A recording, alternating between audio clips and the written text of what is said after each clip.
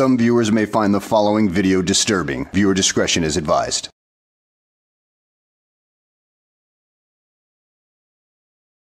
Hello everybody and welcome back to the channel. First things first, I've got a channel recommendation for you. Then we will get into the Frauditor. Now our featured Frauditor was recommended to me by this following channel called Andrey Sloan. Now he only has a handful of videos right now, but this guy is really talented. So check his channel out after you're done watching this video. Now, let's get on with our featured Frauditor, shall we? And today's Frauditor is Big Nick, South Florida Accountability. And we find him trying to audit the Fort Lauderdale post office. But he can't get anything right. Poor little guy. But I will say this, he's a lot better dressed than this skunk ape right here. And if you don't get the joke, I'll link that video in the description. In the meantime, let's sit back, relax, and enjoy the show. Hey folks, Big Nick, South Florida Accountability, doing another First Amendment audit at the United States Post Office located in Fort Lauderdale, Florida. There isn't an address posted on the building, but I will get that address before the audit's over. I'm going to see if the post office and the employees of the government respects my right to film in public. Let's go, guys. We're going to just do an outside audit for right now. I'm going to go around the back, show you the parking and the loading, the sally ports and things of that nature.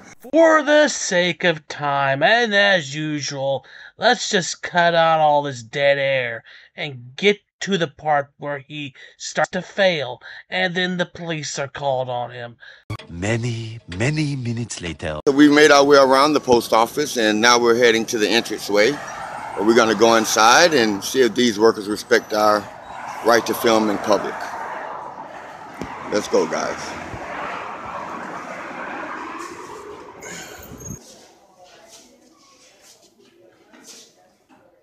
Hello, ma'am.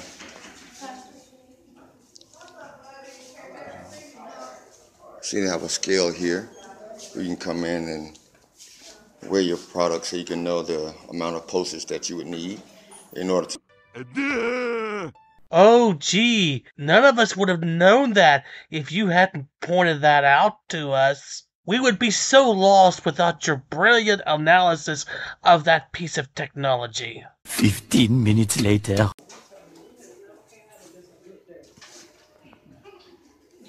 This is called Poster 7. It's in every post office in America. It's called Poster 7. It's every post office in America has it. You're not required to record in the post office. Yes, ma'am. I have permission. Can you please take your phone? What is your name, ma'am? Could you please take your phone and leave the premises? Ma'am, I am conducting a First Amendment protected activity that I'm allowed to do. I asked you to leave the post office. You want to identify yourself? Wow. This is what America has gotten down to. All of our freedoms are being taken away. And there's clearly stated here that I can do this. Incorrect, you lame brain moron. Like many frauditors, you tend to suffer from logical fallacy, or one of the many logical fallacies that can be found in argument and persuasion, in this case called cherry picking. Now, to demonstrate this logical fallacy, I shall use a clip of Ask Elmo also getting it wrong on Poster 7. Photographs for news purposes may be taken in entrances, lobbies, foyers, corridors, or auditoriums when used for public meetings, except where prohibited, okay? It's not prohibited here. There are a number of things you glossed over in that. You didn't even complete the whole damn paragraph, and what you did read, you glossed over. The most important part that you did read but totally ignored was the part when used for public meetings. And there are no public meetings going on right there. So you don't have the authorization to do that without the installation head, which covers the last half of the paragraph you did not read. I will read the last part of the paragraph for you then. prohibited by official signs or security force personnel or other authorized personnel or a federal court order or rule. Other photographs may be taken only with the permission of the local postmaster or installation head. And there was your example of cherry picking by Ass Elmo. In our next lesson, we shall learn about Godwin's Law and its relation to Reductio ad Hitlerum. But that's another video entirely. Let's just get on with the rest of this video. 5 hours later. How can people get paid by the taxpayers and don't want them to have accountability over them? This is America. This isn't Nazi Germany, man. We have freedoms here. Remember what I just said a few moments ago about Godwin's Law? Well, he just crossed into Reductio ad Hitlerum territory, which means he has no argument, and he's essentially lost it. Congratulations, dude. You're a damn moron. For a better perspective on what Nazi Germany was like, you should go to North Korea. But even North Korea would make a Nazi Germany look like a paradise. My tax dollars, your tax dollars paid for this location. Incorrect. The post office makes their own money by sale of postage stamps and their other products, and they've been doing this since the 1980s. Here's your rules and regulations here, man. Right here. Rules and regulations right here. Are we going to ignore these and jeopardize my life and call the cops for doing a lawful activity? It's right here. Would you like to see it, sir? Or are you just going to still ignore it and avert my First Amendment rights? What are you doing, man? I'm doing a story. I'm gathering information for that story up. I can. It's right here. Right now you're interrupting customers. No customer hasn't complained. Only the government workers have complained. No customer has said anything. These people know freedom. Only you guys don't know freedom. No customer has complained because they can come over here and see that I'm lawfully to do it.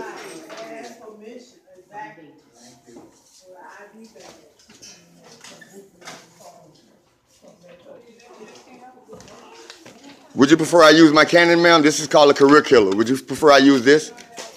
Bootleg phone. Would she prefer I use this one? I just wanted to come in and get some quick information, but she wants to now make herself the story.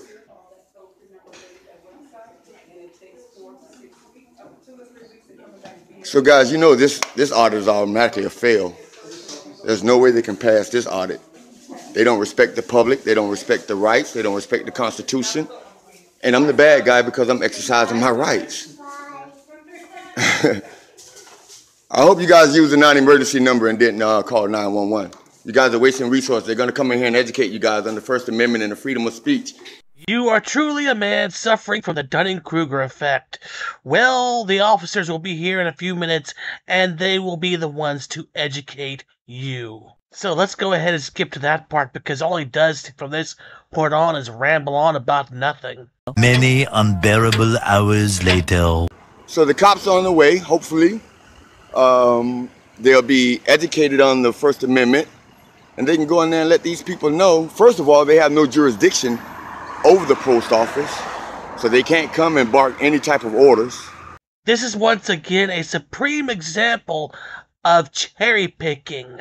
Or maybe a lack of reading skill, I don't know. At any rate, let's take a look at the enforcement section of Poster 7, shall we? Security force personnel will exercise the power under 18 U.S.C. 3061 C2 and are responsible for enforcing the regulations in this notice in a manner that will protect the U.S. Postal Service property.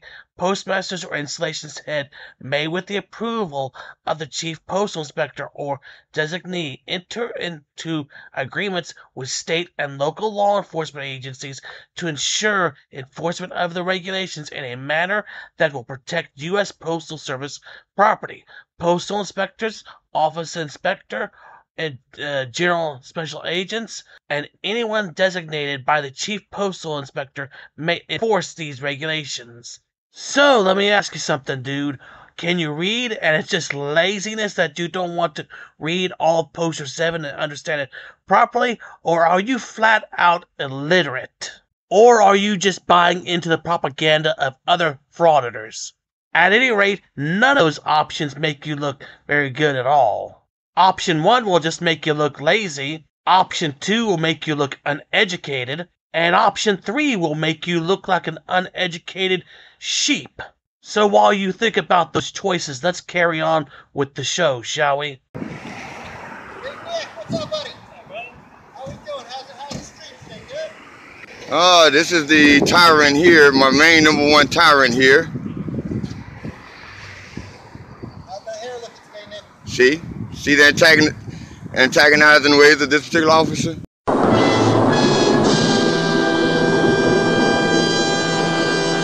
Oh, look, the tyrant said hello. Run away, run away, run away. He's going to get you. Oh, come on now. I hope you guys aren't coming out to try to enforce any federal regulations, right? You know this is federal. Because you're not friendly. Well, Nick, if you think they don't have any authority over federal property, you're about to find out the hard way. Well, you can't give me a trespass. You're a state. You're state and local. This is a federal building. This is a federal building. You're writing that rule, sir. And here you go, right here. Here's my permission right here. The supervisor right here.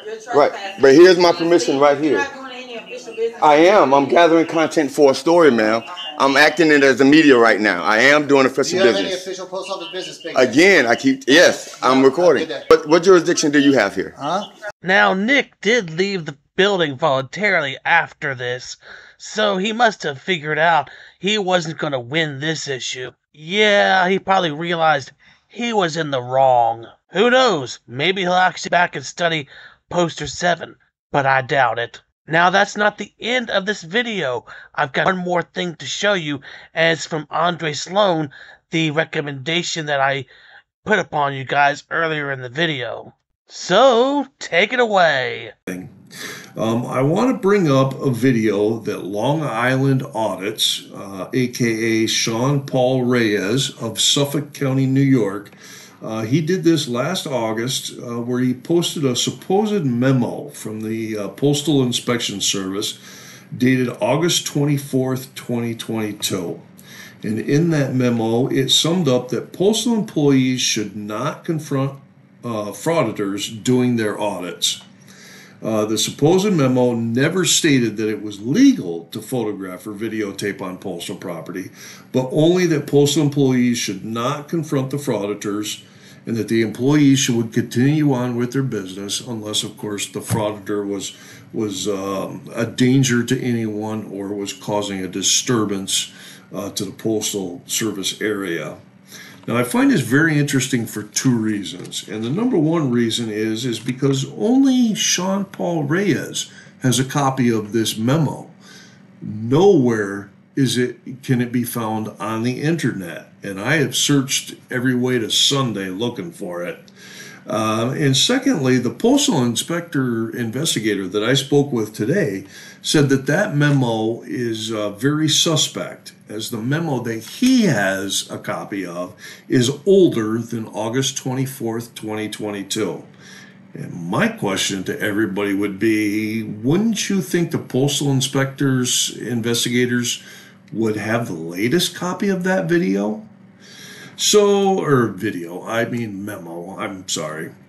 So, and also the investigator that I spoke with today confirmed that the Department of Homeland Security memo of 2018 does not pertain to the post offices, as the post offices are not protected by the Federal Protective Services.